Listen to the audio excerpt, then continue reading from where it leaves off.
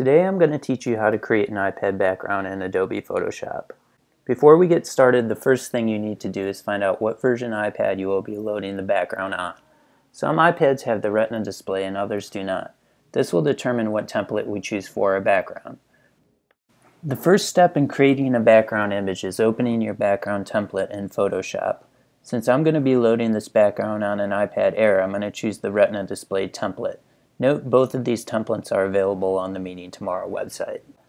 Next, drag the image you want to put on the iPad on top of the template. Photoshop should center the image automatically.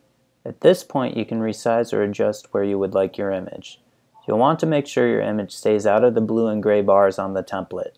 These areas are not always displayed on the iPad when the orientation is changed. I'm going to add a white background to this, so I need to create a new layer.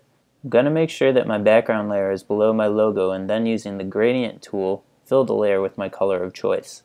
If you're happy with the look of the image, save it to your computer. The last step is to load it onto your iPad and set it as the background image. And that's how you create a custom iPad background.